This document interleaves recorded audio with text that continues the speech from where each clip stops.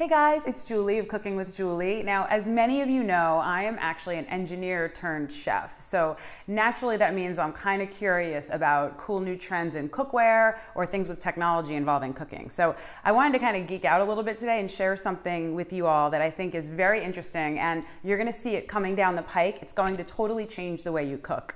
So I've been having a blast for the past month playing with this Breville Control Freak. It looks like just a countertop cooktop like I would use in one of my videos, but here's what's interesting about it. It's a smart cooktop so that you can not only set the precise temperature that you want your pan and your surface to be, but you can also put a probe into your food to measure the temperature of that too. So why would this be helpful to you? Let's say you wanted to get a perfect sear on a steak but keep it medium rare inside.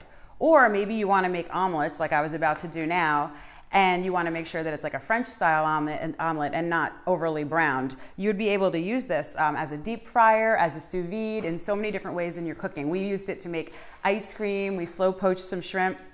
But now here's where things are headed in the future, and this is a little Jetson-y, you guys, but it's really cool.